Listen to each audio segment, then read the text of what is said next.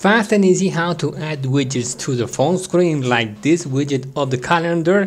All you have to do is very important. You have to find a space that is free. Maybe in this space that is free we can add some widgets. Second, remember to subscribe, comment, and give me some bucks if this video was good for you.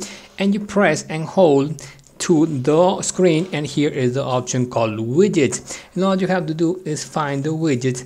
Every app has some widgets: Facebook widgets, Gmail widgets, Maps widgets, clock widgets, TikTok widgets, WhatsApp widgets, YouTube widgets. You select what type of widget you want and what size. For example, if I go to clock has different types, sizes of widgets. You select it, and for example, if I want to select this one, hold it and put it in the screen.